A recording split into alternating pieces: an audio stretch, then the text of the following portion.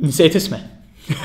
Oppo Find X2 Pro, OnePlus 8 Pro, LG V50 ThinQ, Huawei P40 Pro, Samsung Galaxy S20 Plus, Xiaomi Mi 10 والريلمي X50 Pro.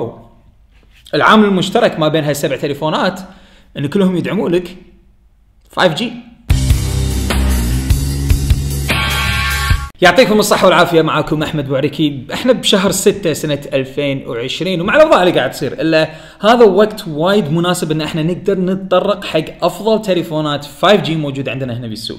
وهذا الفيديو يمكن أنا ما اتطرق حق كل التليفونات اللي موجودة بالسوق تدعم لك شبكة ال 5G، بس في شغلة أنا استنتجتها من استخدامي حق تليفونات عديدة تدعم لك شبكة ال 5G وراح أختصر لك إياها بهذا الفيديو. أولا معلومة للجميع، سناب دراجون 865 يدعم لك 5G من ناحية الهاردوير، من ناحية السوفت وير موضوع ثاني، وهذا الشيء اللي انا استغربت منه من بدايه ما بلش عندنا احنا تكون عندنا تقنيه ال 5G تشتغل بالكويت.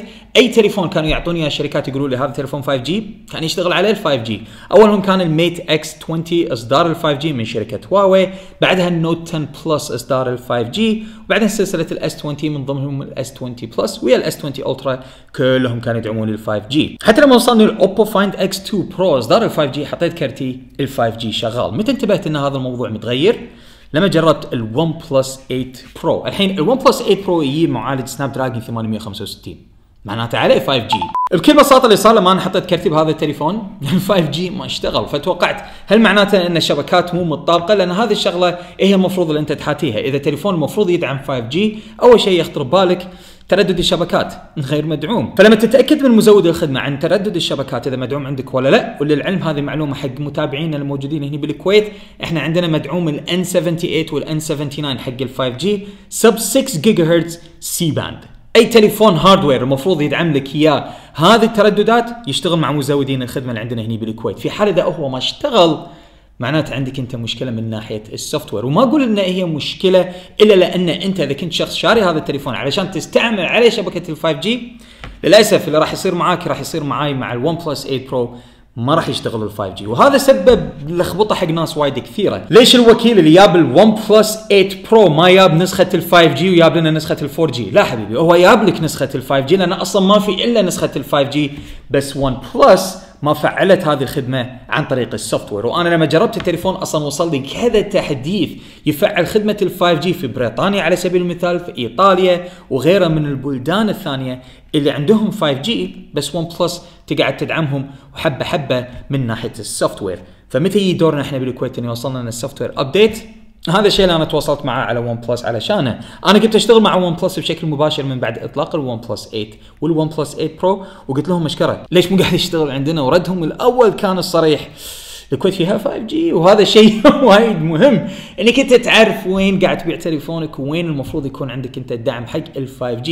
ليش هذا الشيء مهم واساسي؟ لانه ممكن تكون فرصه بالنسبه لك انك انت تقدر تكتسح السوق. على سبيل المثال اذا انت اليوم بالكويت بتشتري تليفون يدعم لك شبكات ال 5G، شنو راح تشتري؟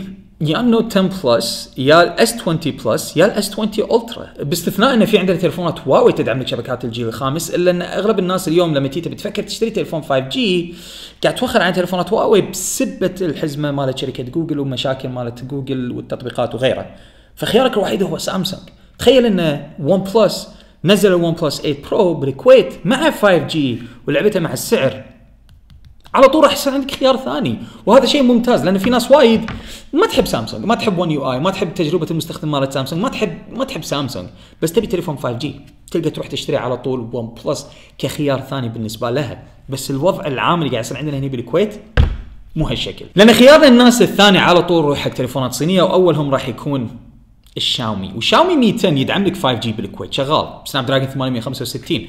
والحلو في الموضوع انه في كود جزاه الله خير حبيبنا ابو سعد قدر يطلعه. تقدر تدخل انت مثلا enable voice over LTE SQ55 على جوجل ويطلع لك الكود اللي انت تقدر تحطه عشان تقدر تشغل هم بعد voice over LTE مع ال 5G، فيكون جهاز متكامل من ناحيه الشبكات على الشاومي 200 ويجيب لك مواصفات ممتازه. الحين طبعا ال 200 برو هم بعد متوفر عندنا هنا بالكويت، قريب المفروض ينزل. التليفون الثاني اللي يدعم 5G عندنا هنا بالكويت راح يكون الاوبو فايند X2 برو اصدار ال 5G. واللي يضحك او يضيق الخلق في الموضوع ان هذا التليفون من ناحيه الهاردوير تقريبا مطابق للون بلس 8 برو، للحين ان هذا التليفون من ناحيه السوفت وير قاعد يدعم ال 5G عندنا هنا بالكويت، وهذا التليفون ما يدعم ال 5G.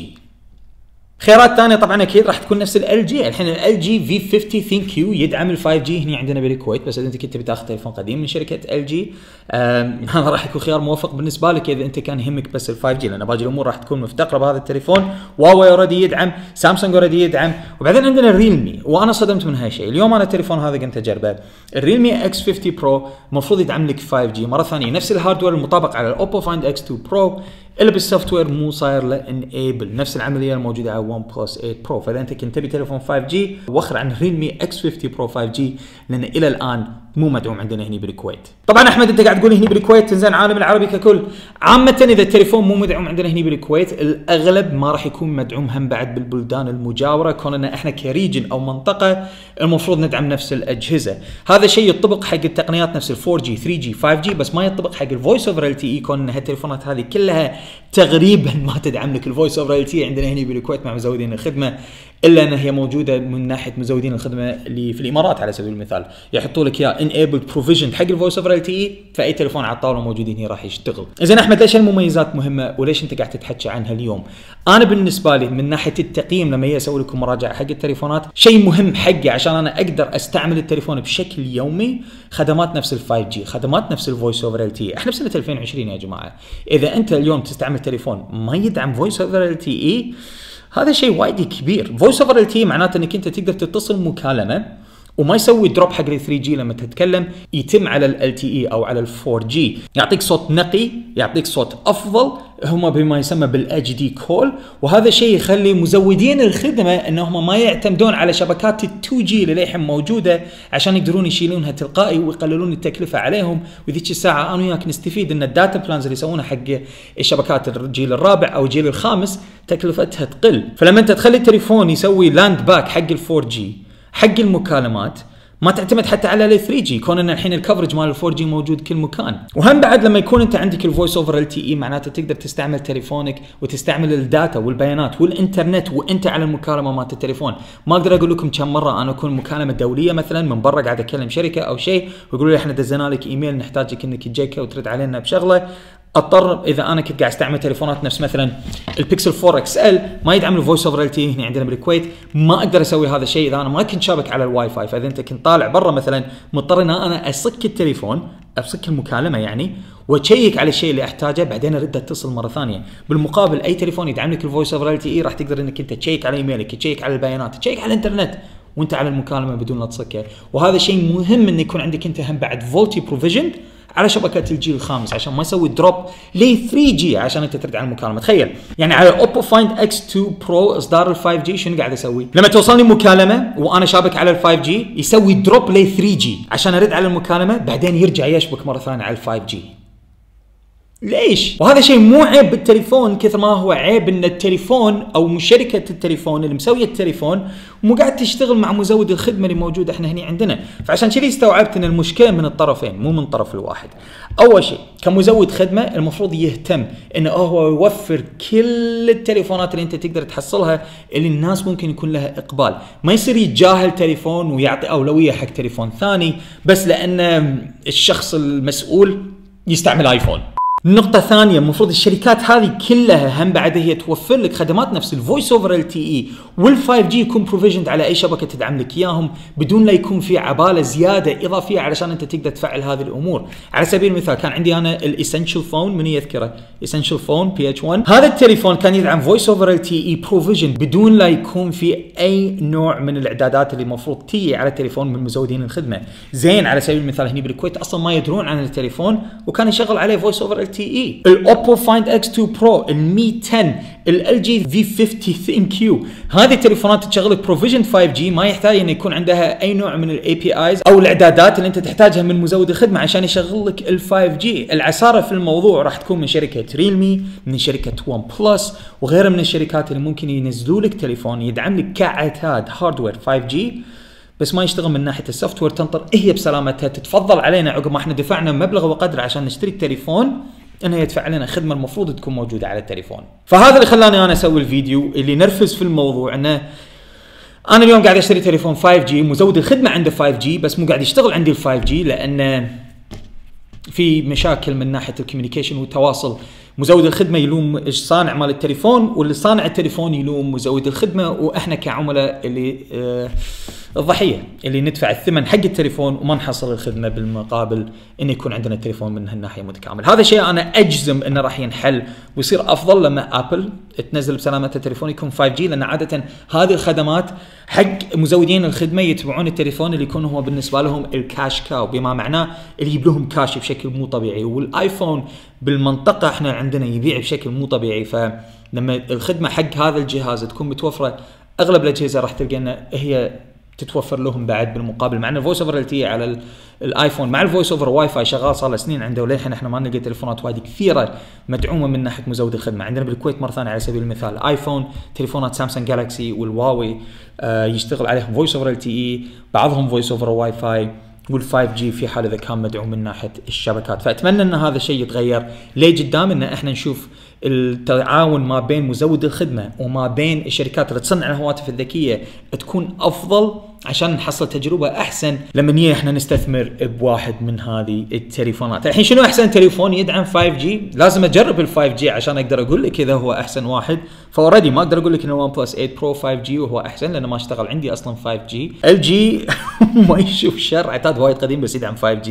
هواوي بي 40 برو بسبه منظومه جوجل وحزمه جوجل. للامانه راح يكون ما بين الاوبو فايند اكس 2 برو، الجالكسي اس 20 او الاس 20 الترا، او حتى النوت 10 بلس 5G وتليفونات شاومي. بس لما بشوف الاوبو راح يفقد الفويس اوفر ال تي، مو سالفه كل ما انا التقي مكالمه ينزل من 5G ل 3G. فاذا بطالع ما بين سامسونج وما بين شاومي، اتوقع القرار راح تعرفه انت بينك وبين نفسك.